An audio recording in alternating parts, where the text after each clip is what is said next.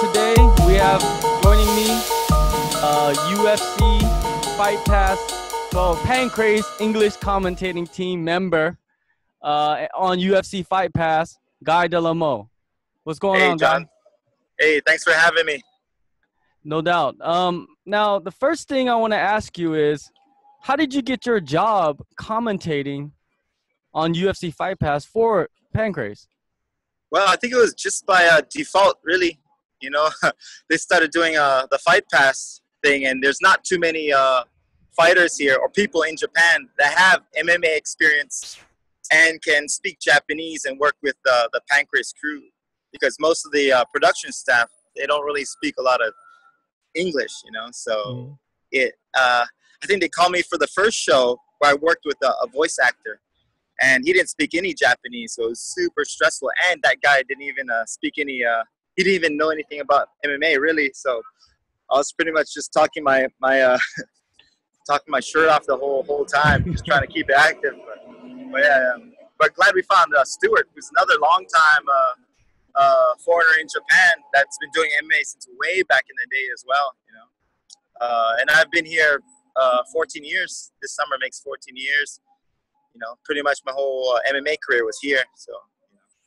Yeah, your whole career except for one fight. I was checking it out. You fought in the Philippines for PXC. Right. Yeah. But other than that, you've been fighting your whole career in Japan. Like, there's not many guys out there like that. Yeah. Well, it's kind of funny. I didn't mean it to go that way either. You know, I grew up in Hawaii. I wrestled in Hawaii. Moved to Oregon for university, and I wrestled there. And when I was there, I started going to jiu-jitsu gym and doing and started practicing MMA, jiu-jitsu while I was wrestling on the off season. I'd go to the gym and practice MMA and jiu-jitsu. But when I graduated from college, I still wanted to compete. And the only thing that was left was MMA, you know? So I did a couple of amateur events down in Oregon before I moved to Japan. Back in Portland, it was called Rumble in the Roseland. I tapped the guy out in like 20 seconds, my first fight out there. And the second fight, Matt Lindland and Randy Couture had an event out in Oregon promoting a lot of amateur and young guys. So I went and fought one of their events. And then I came up to Japan. And, yeah, it was just interesting. But so who took you out there? Well, I studied Japanese when I was in college.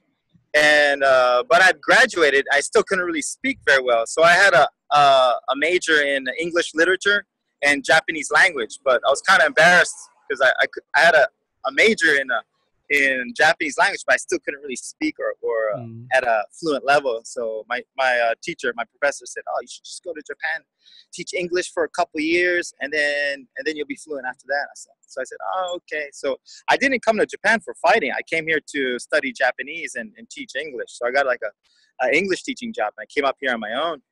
And when I first came out here, I was in Shikoku, which is southern Japan. It's in Japan they call it inaka, which means countryside. It means there's no big buildings, no city life. But I loved it because I'm also a surfer from Hawaii, so I just went surfing every weekend. And I didn't even train for like a year or so until I finally found like a little gym to train at, and guys that were just getting together and rolling around. And from there, I trained with them. And I started doing amateur Shuto tournaments. And so after a season of that, I decided to join the All Japan Amateur Tournament, and I ended up taking second place at that tournament. And they gave me my professional license, I guess you can say. So I was like, oh, maybe I'll stay a little bit longer, you know, instead of going home. But 14 years later. Yeah, and then 14 years later. So every year, too, I would say, oh, I'll go home next year. I'll go home next year. And everybody kept asking me, Guy, when you're going to come home? Oh, next year, just one more year. And then every year I'd be like, oh, just one more year. So about like 5 years ago, I just said, oh, I'm not going to say I'm going home anymore. I think I'm pretty much stuck here now. You're just going to show up one day. You're not going to tell everybody. Yeah, I'll just show up and just surprise everybody. They'll look at me like, what are you doing here? For real. Well, that is a crazy story because a lot of guys have that kind of similar story of coming to like Asia, especially some Asian country, and then they get here and they think like, oh, I'm going to be here for a couple years and I'll just go back. And they end up being here for 10 years or still here, and they never have to go back for so many years. And their family's like, hey, what are you doing? You're just like, it's like the black hole over here. Yeah, it is. You know, like the longer you stay, the harder it is to leave. You know, since I've been here, you know, 4 years ago, I started my own business. I own my own English school too now. And just last year, I started a Airbnb business as well. So I have 4 apartments that I, you know, I manage and rent out to all the tourists that come to Japan. Wow, so I don't know. Yeah, that's great for you. You know what I mean? Like that's 2 businesses. Are you kind of putting your fighting career like on hold, or what's going on with that? Not really on hold, but I do feel like I'm at the end of my career. I have about 1 or 2 more years left, you know, which means maybe 2 or 3 more fights at the most. You know, so I'm planning for the next stage of my life right now. You know, when I first started, I was lucky to have a really good manager. His name was Tony Tsukamoto, but he told me, "Oh, guy, you gotta get ready for that second part of your life. Every fighter has 2 lives." He said, "So the first part is your fighting life, and it's so short." He tells me, "You know, it's just like this. But your second life, that's the long one. That's when you really got to prepare for." So, you know, so it's all been about building skills while I was fighting and whatnot. Well, that's great to hear that you are smart enough compared to other fighters to kind of set yourself up. You know what I mean? Because a lot of these guys kind of have a lot of excuses of why they're not doing something else because they have to focus on this 100%. But it seems like you have a good balance because, you know, you're doing many different things at the same time. Yeah, thanks. That's a nice compliment. I mean, of course, there's always that you know, that balance. Like, you know, you have to go all in. So I don't know. Maybe I would have been more successful if I just focused on fighting. You know, but I don't know. You know, I can't have any regrets now. It's just a little too late now. Exactly. You know? So you said that you got about 2 years left. That's a good, you know, 2 to 3 fights, like you said. Do you have like anybody in Pancrase that you're like, hey, I need to fight that guy before I hang him up? Yeah, actually, and they're all rematches. I just want the rematches. So right now, so actually on Pancrase 290 coming up in another week or so is Takaya. You know, I lost against him. I had a good first 2 rounds, won the first 2 rounds, and I just didn't have enough to take the victory home in the 3rd round. And he ended up knocking me out in the last 45 seconds. You know, and he's kind of like, you know, one of those pride champions. It'd be a big trophy win, you know. I felt like I just let that slip out of my fingers. And, you know, I took that fight like on short notice. It was like 3.5 weeks notice, you know. So I feel like, you know, I deserve another shot, you know. Well, you're next to the Pancrase bosses, so you could kind of whisper to them like, "Hey, you know, what's going on with this guy?" Yeah, I gotta sell it to them for sure. But the other guy I want to fight is Malagari Nazareno, the current champion right now. He's a really tough guy. Yeah, he is a beast, and such a cool guy, such a humble guy. Unfortunately, he didn't fight in last month's event in Pancrase 289 because he had knee surgery. And he sent me a photo on Facebook, and for some reason, after he beats me up, he goes and friends me on Facebook. I was like, all right, man. I was like, all right. But he knows I commentate too, so I asked him, is there any message you want me to tell all the Pancrase fans and whatnot? And he said, just tell them I'll be back at the end of the year, and I can't wait to get in there and defend my belt, this and that. So, but he's just a really positive guy. I know he's working hard, but it looked like he had big. It was a big surgery, ACL surgery. So how long is he supposed to be out? Do you know? Well, I don't know, but he said he wants to fight at the end of the year. But an ACL surgery or injury is actually a really, really hard injury to recover from. It takes a lot of fighters at least 6 months to a year even. Like, depends on how much rehab and how well their rehab is going and how well the surgery went. So you can't really be sure. I think him saying he's going to fight at the end of the year is very optimistic. You know? Do we smell an interim title coming? I think so, you know, and I hope they do that. I don't want to see all these other fighters sitting around and waiting for on their thumbs for a title match. But but definitely they should have an interim match. Who do you think are the guys in the featherweight division that could fight for maybe an interim title at the end of the year? Well, that's a good point. But definitely in this next fight, you're going to see Hanzo Tanaka. And he's the guy that knocked out Hatsuhioki a couple of fights ago. Oh, okay. And in the first round, it was a massive knockout. It was amazing. It was serious, man. It was serious. They had to take Hatsuhioki out on a stretcher. He was having seizures and whatnot. It was quite amazing. Damn, that's scary. But, but definitely him and actually the guy that just beat Isao, the guy from the Philippines. He was a PX fighter. Yeah, he's the former bantamweight champion over there in PXC. Kyle. That's right. What is his? Kyle Agwan. Yeah. Kyle Agwan. Yeah. Yeah, Kyle Agwan, and he had a really good fight. I didn't really expect much out of him watching his first few fights, but it looked like he was just getting and he said it himself that he was getting used to the kind of fighting under new organization. You know, it was kind of he was a little nervous. He knows he had a few regrets himself. He feels like he didn't really was able to show what he fully had, his full potential, his first couple of fights. But his last fight against Isao, wow, he was on point. And Isao is a beast, but he took him apart pretty handedly. You know, I think he lost the third round, but I think Isao won the first round, and Agwan just definitely took the second and third away. But in the second and third, it seemed like he beat him up pretty good. Yeah, he found his pace. Yeah.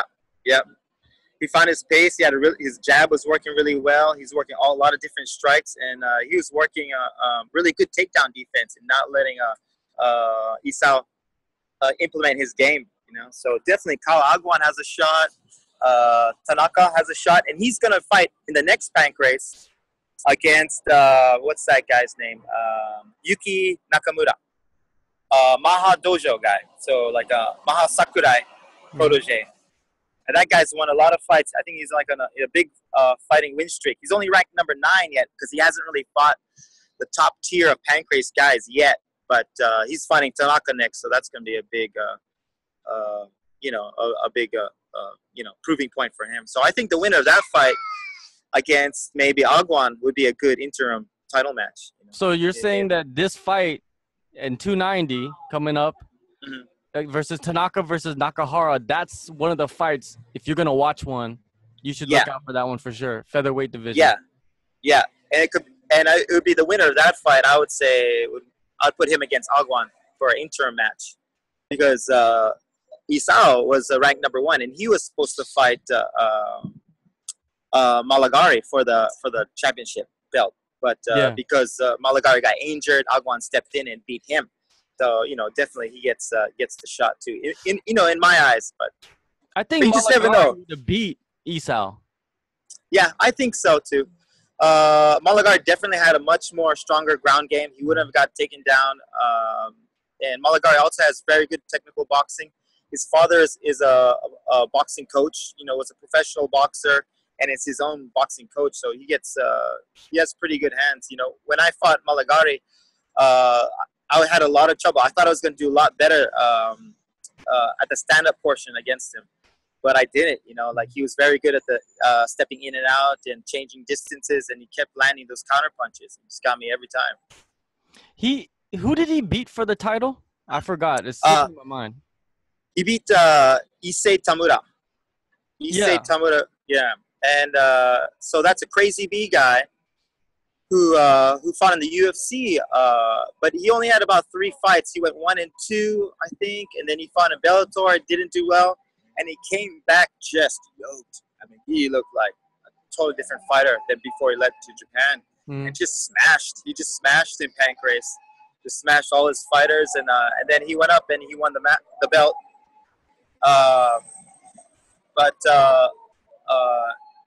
And then he lost it to Malagari, and Malagari smashed him. That was easy work. Like Malagari made easy work of Tamura. I was shocked.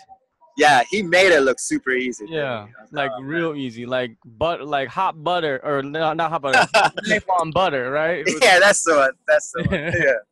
But yeah, like you're explaining to me, Tanaka is the guy that fucking starched Hyoki, who never gets knocked out. Who never. He might go to decisions, but he never gets hurt terribly like that ever. Yeah.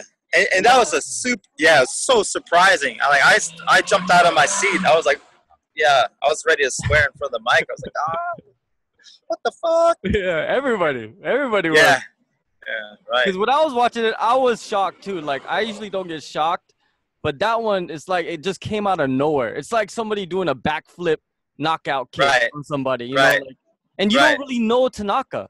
Before that, Tanaka was around, but and he's only and he's only had like Tanaka's only had about a dozen or so fights, you know, so not a lot. And I remember seeing him years ago in Shuto, and he was always a very solid fighter, like a really nuts and bolts fighter, who's strong but never really had anything, you know, stand out. So but he'd always win. He's always at the top, you know. But so I'm not really sure either, you know. So if Hatsuyoki was just overconfident. But it was a well-thrown punch from Tanaka because Hatsuyoki he was throwing a really good combination, and Hatsuyoki he ducked that. Let's see, Hatsuyoki's here, so he ducked the punch and he threw that overhand right, just perfectly timed and well placed, right when Hatsuyoki was stepping in, and he got fucking stopped. Man. Yeah. So I don't know. We'll see. Whoever's listening to this, if you haven't seen the knockout. The Tanaka knockout on Hyoki, go on Fight Pass, check that shit out because that's just crazy. Definitely. Yeah, definitely. That's one of the knockouts of the year. Oh, it's gotta be. It's gotta be. It was so shocking, and he was the underdog. I think he was ranked number 8 or 9 at the time, and they went in against Hyoki, who was number 1, and we all thought he was gonna get the title match, and then he got smashed. Well, going back to 289, there was like 2 fights that really kind of stuck out to me. Of course, Senzo getting the title, and the way he won, it was kind of like. Which one?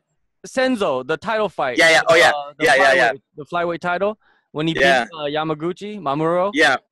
The way he fought, I never seen Senzo fight before, but the way he fought was very similar to like Michael Venom Page. You know, the guy in Bellator. Yeah. Very striking. Right. A really good footwork. Like, he showcased really good boxing skills and just fast. You know, so fast. You know, and Mamoru is a tough guy. You know, super tough. But Mamoru couldn't do anything. And, you know, like Senzo's reach was just out of his reach, and his speed and his power. Just, oh my goodness. It was a really good combination to see. Like, really talented guy, really talented fighter. You know. Yeah. Yeah, what do you think about his future? Like with Senzo, do you think he could beat all the top contenders at flyweight? Because this belt has been kind of bouncing around, right? Right. Yeah, I think he can. You know, he's definitely got it. You know, he's got the skills, and I definitely want to see him fight more high-level guys like Mamoru. Mamoru's been all over the world too. He's fought in the U.S. He's proven his worth, but now we can see Senzo like kind of like the next level guy. And Senzo's actually, you know, I have this thing about this pride about Pancrase, where the top Pancrase fighters are really high level, like world class level, I think, you know. And I would really want to see him fight some more and more foreign fighters, you know, from Brazil or the States or whatever, or even go to Ryzen maybe, perhaps, or even try a shot at the UFC, you know. Well, didn't Pancrase just release this like secretive video where they're like, there's a big announcement coming on October, I think, 10th or 9th or something, right? Like, we're doing something. And I think it showed like the U.S. flag with the Japanese flag, and it's like, what are they gonna fucking do, man? Like, come on, what's going on? You know something? No, we hear like hints and whatnot, but definitely keep your eyes peeled for it, and make sure you watch Pancrase 290, because that's where they always, you know, they're telling us they're going to make a presentation, but they're not even going to tell us yet. But so I don't know what they're going to do, you know. Like, well, the best way to keep a secret is to not tell anybody, right? Yeah. Don't tell me. I'll tell everybody, man. Even if you think you're not telling anybody, you're telling somebody. You know, you're telling somebody close to you, and they might say like, "Don't tell nobody." You know, it moves on. Yeah, right. That's how secrets exactly. open up. So it's all good. But the other fight is Matsushima. He took on the former UFC featherweight. Koyomi Matsushima. Yeah. That's right. And he beat Kasuga. Right? Kasuga, yeah. The former UFC guy. And and this Matsushima, I've seen him fight a few times. I remember he lost once to Marlon Sandro. Brazilian. Marlon Sandro. Yeah, he lost to Marlon Sandro for those elbows. He took those elbows when he was going for the takedown. But I think Matsushima, he's a strong fighter, man. Like, he's very skilled, fast. Scrambles are great. But the thing is, like, is he a fighter that they can promote, you know? Because he can win. It's just that does he have the style to promote him like into like a higher level right now? Do you think so? Yeah, I think so. Well, talent-wise, he's got everything. You know, and he's still very young, so he's made a few mistakes. You know, he got beat by Marlon Sandro, like you said, but up until that moment, it was very tense. It was a very tense fight for both fighters. You know, it was still a very close fight until that point. And I think we're just seeing kind of his inexperience where he made a couple mistakes. With Marlon Sandro, the veteran, took advantage of him. But the way he fights, you know, the way he smashed Kasuga in that last fight. Kasuga is super good. Who's another really good scrambler, another really strong and dynamic fighter. But Matsushima just out-scrambled him and out-pointed him and just out-powered him too. Yeah, he's a beast. Because he's so exciting, I think they can definitely promote him. Yeah, like, in my opinion, like, Matsushima, he's one of the young guys that you need to watch. He might not blast off, like, in the next year or maybe even 2 years, but he's going to beat some guys. But I think in like as he gains more experience and he amasses more skills to finish fights. Because he's kind of is he kind of a decisionator a little bit right now? No. Well, he's had a lot of good first round knockouts, you know. But the thing is, like, he's fought a lot of good guys already so early, you know, because he's done so well. So he's a lot of first round knockouts, but he's had these matches against these really good guys like Marlon Sandro, where he just made mistakes or wasn't able to finish it. So I definitely, we need to see him again. We need to see him fight more, and I think he should just fight more and more and more as much as he can. Because how old is he? He's still like 22 or something, not 23 or just really young. He's really young. And to go up against a guy like Marlon Sandro so early, you know, like. You know, it's all right. And to beat a guy like Kasuga in the last fight like he did, which is why I don't think he was able to finish Kasuga, because Kasuga is also very, very strong, very good. You know? Yeah, so, for sure. So we'll see. Yeah. One more guy from 289 is Roy Hata. Yeah. Ryo Hata. He got crazy ground skills. Yeah. But it seems like he's like losing more often now than winning, because he takes too many risks. I think he doesn't and he ends up on his back a lot. Yeah, and that's the thing, because he is a pretty much a pure grappler, you know, trying to fight MMA. So he's like one of the last of his era. You know, nowadays we're seeing MMA transition from where you used to have a lot of kickboxers fight MMA. We used to have a lot of boxers fight MMA, wrestlers fight MMA, and grapplers or jiu-jitsu guys fight MMA. And now Ryo Hata, who's been very successful so far, like he was a champion, I think, in Zest. So that's in Osaka.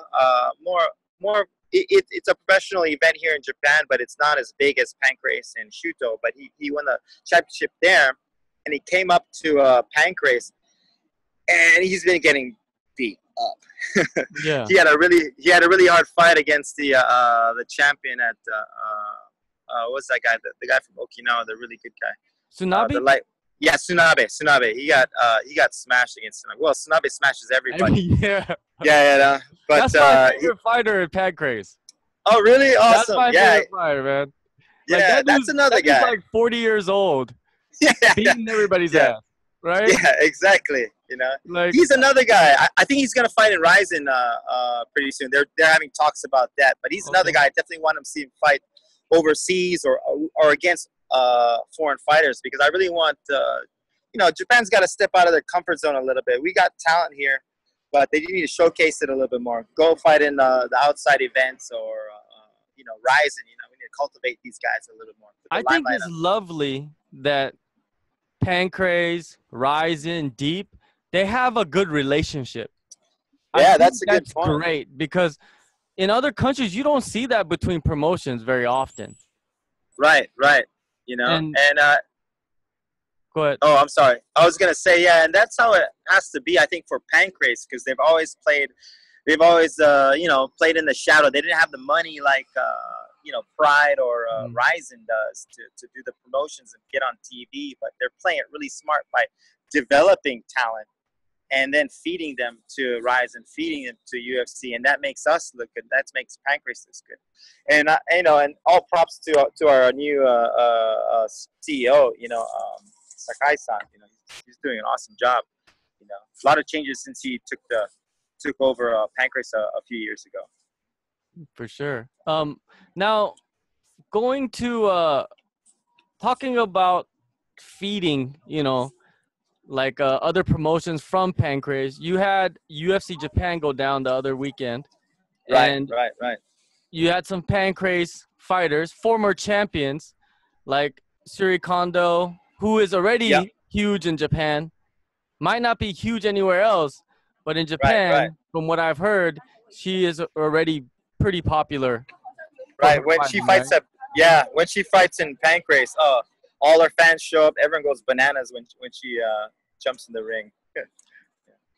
What did you think about her, signing with the UFC so quickly, instantly?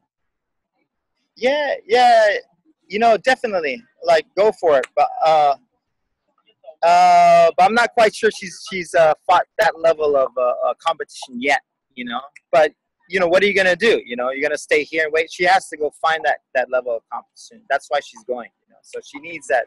She's not getting that competition here, so she has to go abroad to UFC. So all props to her, man. I hope she does well. But yeah, I don't know how it's gonna go. I'm definitely rooting for her though. Yeah. Well, her first fight was against another fighter, the Korean girl, who has a very similar record. Kind of new to the UFC also, and they had a pretty good fight. It was a split decision win for Kondo, but it just kind of shows you that Kondo, she needs to develop more to be able to go up there and stay in that division in the UFC. If she doesn't develop herself, she's gonna get washed out. It kind of like what happened to what's her name? Nakai? Rina Kai. Rina Kai. Kind of like what happened to her, I don't want that to happen to Kondo. I like Kondo. Yeah. That's the thing. And let me just say one thing about Rina Kai. She went to UFC when they didn't have a lot of weight divisions. She went up, she fought against Misha Tate and these girls who are top level. But she's not that weight class. That's not her weight class. She's a lot smaller than that. So she's definitely a pioneer that started stuff for Shuri Kondo and whatnot. So, I would like to see her go back, maybe again under, the proper weight class against fighters more her weight. But yeah, with Shuri Kondo, and like you said about her competition, I hope she does stay on the undercard for a little bit, work her way up, get her skills and her confidence together, get her experience together. She has tons of experience, but just in that promotion, you know what I mean? For sure, yeah. They got to develop her. If they just throw her to the Lions, and it actually happened to, like you said, Rin Nakai. It happened to the Korean girl, Hamsoi, when she's actually an atom weight, but she went and fought in the strawweight division, which everybody is much bigger than her. Basically got thrown to the Lions, top 10 fighters over there, and she got washed out. Now she's in road, but she's the champion over there now in atom weight. So I kind of, you know, I guess in the UFC, it's like kill or be killed. They don't care if you need to be developed or whatever. So, but it's good to. I wish they would try to spend some time with these girls, and give them better matchups. Right. That's a good point, actually. You know, and yeah, it is a shame. Like that's why I understand your point. Like maybe Shuri Kondo would have done better, like fighting in I don't know, one of these like Road FC or Pancrase or even Ryzen for a little bit more, and then going off to UFC. But it's hard to say, man. You know. Yeah, because when the UFC is the UFC, right? You're not gonna turn down the UFC. You're not gonna turn down a contract with them. Exactly. Yeah. But so you know. Yeah. I'm sorry. I was just gonna say. So that's a good strategy for like just don't jump the gun. Don't jump in the top 10 just yet. You stay on the undercard. You know. Well, if her manager, that's why the manager's there. The manager's there to help her, and like you know, like this matchup's not gonna be good for her, so fuck that. I'm not gonna do that. Yeah. For her. You know, okay, this one, okay, this one in this country, okay, let's do that one, right? Kind of because Shuri Kondo, she's still fairly young. You know what I mean? Like she's only 27, 28 years old. So she's not like in her 30s or something like that. So she still has a couple years to maybe get a couple good fights and then go for that belt or whatever. But I think she has potential. Oh yeah, man. She's definitely got the skills. She's got the wrestling and the kickboxing, you know. And I don't think we've seen everything yet, too. So you know, we'll see. Now the other guy that was signed actually at the around the same time was Daichi Abe, right? Who won the welterweight title. Another fighter. Yeah. Only 5-0. Yeah, I know. And jumps over to the UFC, right? But I thought that Abe, he was more ready than Kondo. Yeah. To go in there and fight. And he kind of proved it. You know, he kind of had the octagon jitters in the fight that he had. But, man, he got power in his hands, though. Like, that's no doubt. Right. He was in his title match against Miura, and Miura is no slouch. Miura was already the champion. He was a professional boxer. He wasn't just a professional boxer. He was ranked number 1 as a professional boxer in Japan. And I saw Abe get rocked a little bit in the first round. I was wondering, what's gonna happen? And I saw him get a little wide-eyed, like, oh shit, you know, this is intense. You know, I could see that oh shit like face. He did it a couple of times. You know, he's still young, so he's having a hard time like keeping that poker face. You know what I mean? Yeah. But he came back, and he came back. He regained his composure, and then he rocked Abe and ended up smashing him again in the second round and taking the belt. So I was very impressed. And I was wondering, I wonder if that was at the end of the first round. I was like, I wonder if Abe just got lucky, you know. But you know, I really looked at those combinations. They were just good combinations, just good movement. It was just good action from him. You know, definitely skills is what won it. He wasn't lucky at all, I think. So yeah, definitely. One characteristic about Abe is like he's not afraid to stand in the pocket and throw those combinations and maybe take a punch, and that kind of helps to be able to get into certain positions to knock people out. You know, that fearless attitude that he has. And he's really young too. Like he's in his early 20s, I think. So he has a good future. He fought a Korean who is a brawler he's knocked out a bunch of dudes, and he went in there and stood with him and took his punches. And at the end of the third, I think, like knocked him down and then did a sick ass judo throw. He basically won the fight off that. Because, you know, he was a judo champion. That's right. And which is a big deal when you're from Japan, the land of judo, you know. Yeah. So, now going to another aspect of the UFC Japan, which was the guy, Mizuto Hirota, right? He missed the weight. Now, I know you was close to that situation. Can you explain, like, what exactly happened with that? Yeah, so I've known Mizuto Hirota for a while. You know, we trained at Gutsman Dojo for a long time together, and then he moved over to Cave, which is in Asakusa. But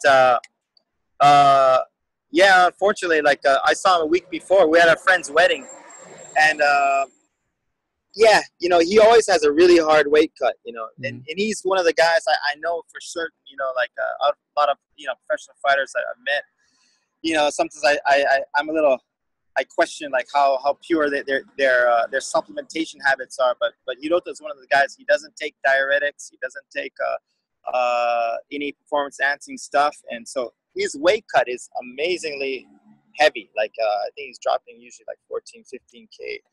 But he just wasn't able to make weight this time. And it was the first time in his career. And unfortunately, well, and his opponent said they were still going to take the fight. And so he was very happy about that. But on the day of the fight, the doctors, he couldn't pass the doctor check.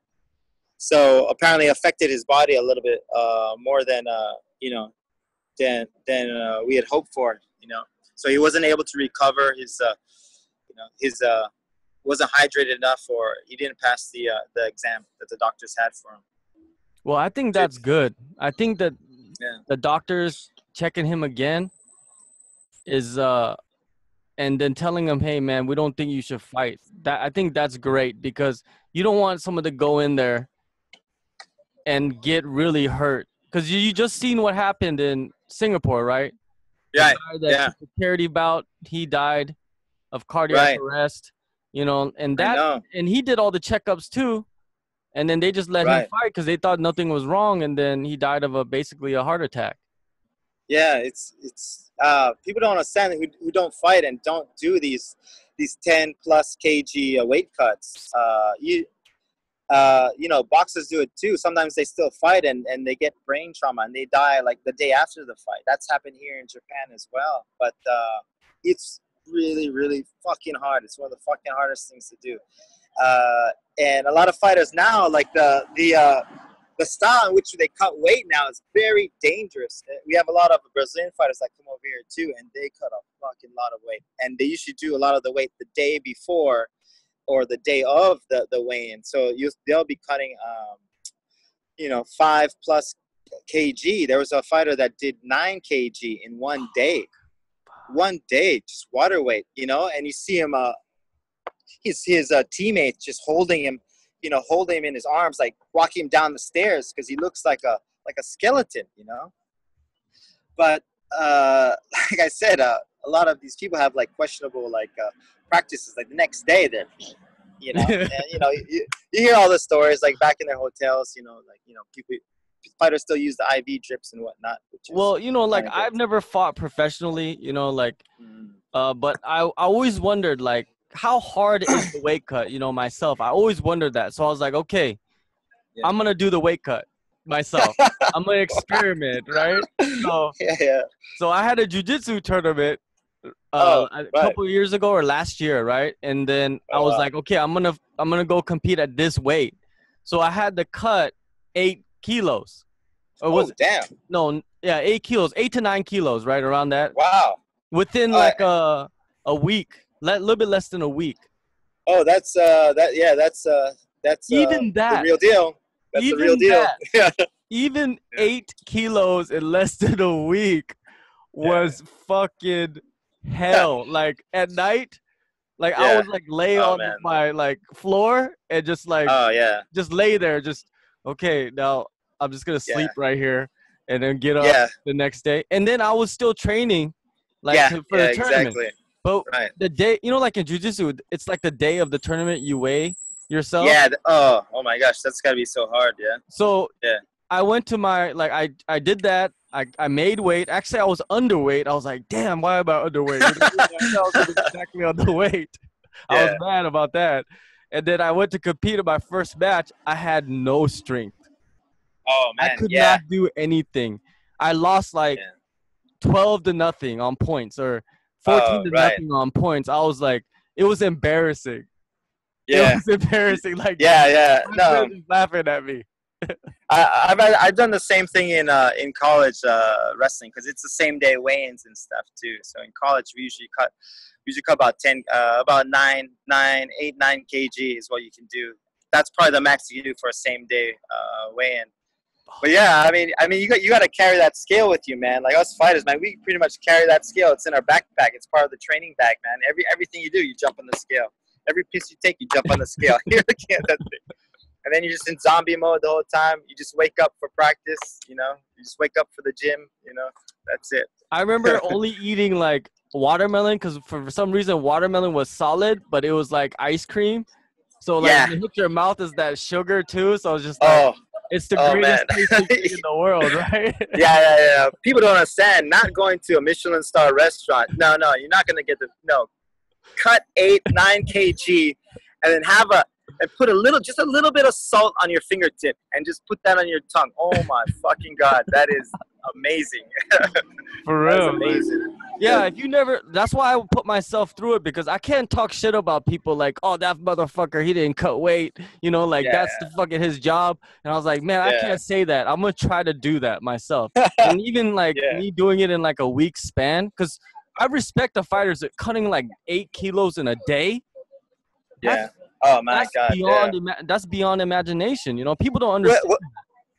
Well, it's dangerous, you know, and the only way you're going to cut 8 kilo or 9 kilo in a day is with diuretics and whatnot, which makes it even more dangerous because your body isn't able to, you're not able to stop cutting weight. So, you know, say you're taking diuretics and you drop your 8 kilograms. Well, you took this medicine that's sending these messages to your body, your hormones to say, hey, let's keep pissing, let's keep expelling the water, but you're already at dangerous like dehydration levels, you know. That's where people get hurt and get sick, you know. But we'll see, you know. Well, at least, you know, like you said, you don't have many years that you want to fight, so you don't have to worry about cutting weight and you know, you can eat whatever you want. And actually, that's one of the reasons. Yeah, that's one of the reasons why I think it's time to retire, because I just turned 36 last month. And my last fight in March, you know, it was a really hard weight cut. It was the hardest it's ever been. And I had a really good training camp, but I went up and I had my fight and, you know, and I felt all the energy gone. My coaches after were like, oh, and I ended up losing, you know. But my coach was like, oh, you weren't in shape. I was like, what? What are you talking about? You know, I'm in shape, you know. I was in shape, but it was just the weight cut. I just didn't recover, you know. So, you know, it happens. You know, sometimes you see guys that have terrible weight cuts, and you could tell. But then the next day, they fucking perform like that never even happened, that weight cut. Yeah. And that's what amazes me about some fighters. Oh, yeah. And, you know, recovery, that's a skill, too. It's something you can't mess around, too. Recovery is usually after weigh-ins, you can't even – first you take a little sip of something warm so you warm up your body. And then you got to drink the dehydration electrolytes. Drinks. Yeah, the electrolytes and the saline drinks. Oh, okay. So I'll drink about 2 liters of that slowly, you know, a liter an hour. And then I'll drink about maybe 2 or 3 more liters of water, about a liter every hour. And then I'll have my first meal. Because if you eat too early, then you just shit everything out. You just have, you're just going to shit everything out. You're just going to have diarrhea the whole day. And, no, honestly, yeah. And then you got to eat, the first meal has got to be like soup or really heavy salt content, heavy, a lot of carbohydrates, get your carbohydrates back. Yeah, that's a skill too, you know. So, you know, those guys, man, it's not just a lot of discipline to get down to weight. It's also a recovery. They're doing it well. They did a good job, you know. And people mess up a lot of times too, you know. But don't you think like you having a background in wrestling, it really helps you? Yeah, I think so. Cut weight, right? Yeah, it does, you know. And Japan too, in general, they don't really have a big weight cutting culture here. So when I first came here and I first started fighting here about 10 years ago, I think 10, 11 years ago was my first professional fight here.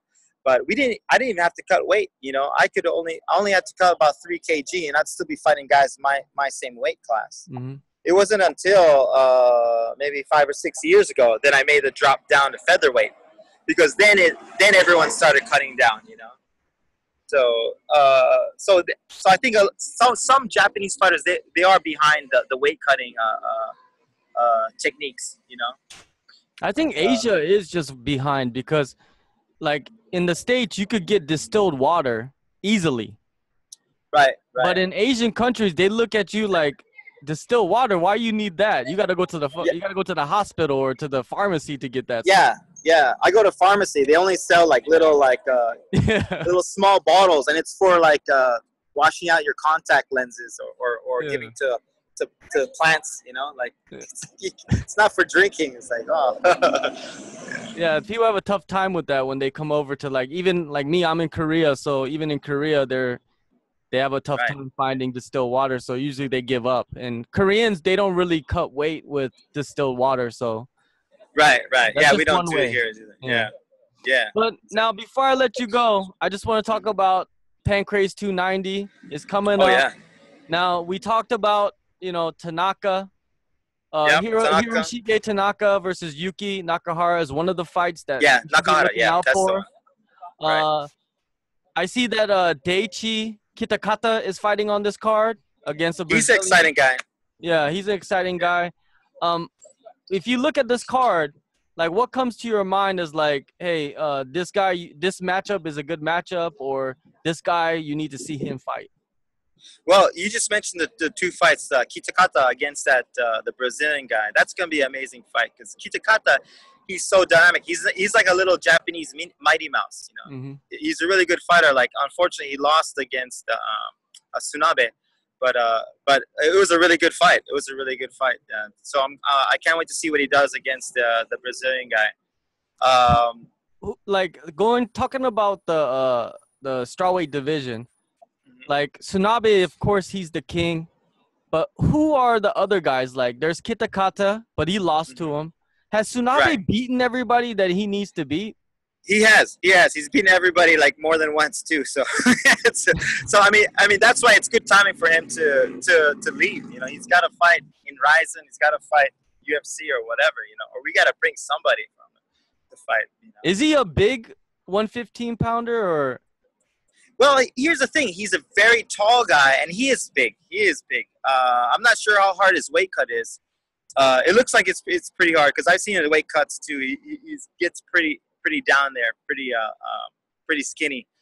But he's very, very skinny, and he's like a lot of Japanese fighters. Like you see a lot of tall lightweights, super tall lightweights.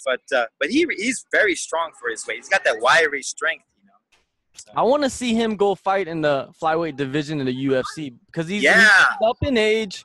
He has nothing to lose. He dominated Japan. He ruled the roost in his country. Right. He might as well just go to the UFC and see what he can do in the flyweight division. If he doesn't do anything, he doesn't do anything, man. Like, it's not his weight class. Hell yeah, man. Yeah. It'll be a great addition. I don't understand why they didn't put him into that UFC Japan card. Yeah, it's kind of interesting. Like, look at him. I haven't talked to him very much, but just listening to him speak and reading some of the articles that he's in, he's from Okinawa. He lives in Okinawa, and he's really Japanese through and through. It seems like he almost doesn't care. Like, he's like, I'm great here. Like, I love it here, and he's got his own gym. He's a successful guy. Like, I'm not sure he's very motivated to go out there. I think he feels like he doesn't have anything to prove, but I think he's got to do it for the fans, man. He's got to do it for us, man. Yeah. We want to see that. We want to see that. I want to see that. I want the world to know who Tsunabe is because he's a character, too. He is. He's not like he's just a guy that's winning fights. He's a character. Yeah. Oh, definitely. He'll be a fun guy. Last year, like a couple of years ago, I remember seeing him after one of his fights. He choreographed this thing totally off script.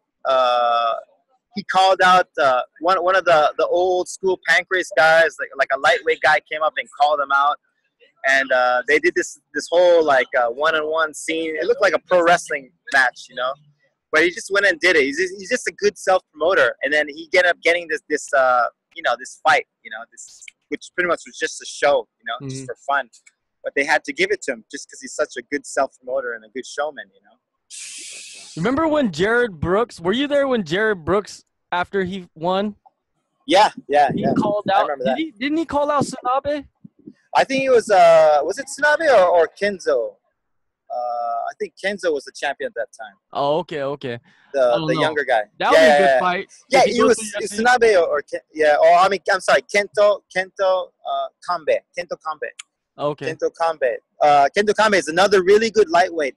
That's one match we didn't see at Kento Kambe. I'm not sure what weight class he fights in again. If he's same weight class as Tsunabe, or if it was the one as Flyweight? Senzo, yeah, or the same one as Senzo. But he had an injury, so he's been out for a long time. Now, but he's another exciting guy. Another guy that I see is making his return is Hyoki.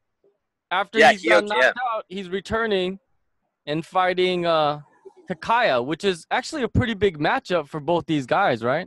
Yeah, and I'm super interested to see what happens there, because for Hyoki, it's his comeback fight. And a lot of times when you see a guy getting knocked out like that, you don't know how they're going to recover. Like a lot of times when they get a bad knockout, when they come back, they're kind of a different character. You know, something changes, you know, something breaks down a little bit. So we'll see if he's the same Hyoki or not, you know.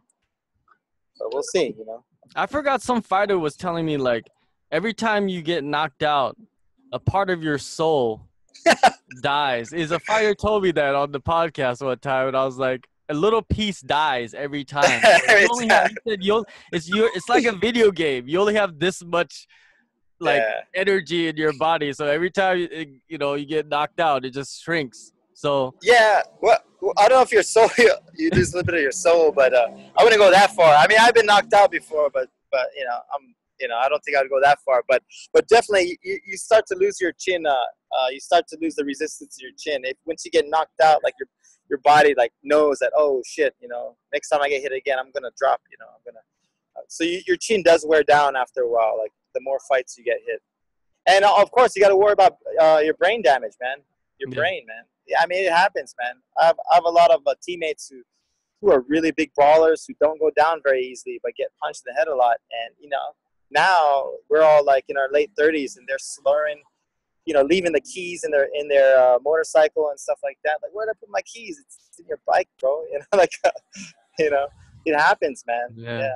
Well, it's just part of the game, like people can't be shocked too much because everybody knows the dangers of, throwing fists to heads and stuff like that. Shins to heads. Right. Yeah. The last guy on the card is Akaniro Gono, veteran. Oh, yeah. And he's making his return to Pancrase. What do you think about him? Like, it's are a lot of these guys, should they retire?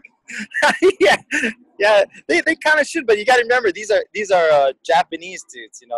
You can't hold them to the same standards as like Western American fighters. I feel like just being, I got a little bit of Asian blood. My mother, she's a Palawan, which is like a Micronesian island, and I got a little bit Japanese in me as well. But I feel like just being Japanese adds 5 to 10 years on your lifespan. But no, Gono's another guy where he's a big showman. He's a great showman. It's a lot of fun to watch that guy fight. Oh yeah, he's one of the best showmen to ever grace the cage. Yeah, I think he's like one of the first guys that actually came out there in his entrance song, and he had like a dance. It was choreographed, and he did the glasses and the feather bow and the gold. Yeah, exactly. Yeah.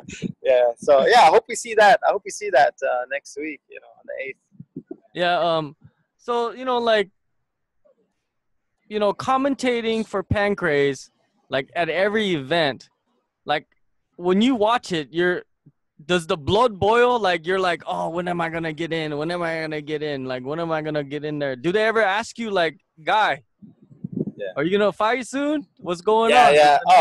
Come up to you or? Oh yeah. Oh, every time, man. Every time. Like, oh, when are you gonna fight?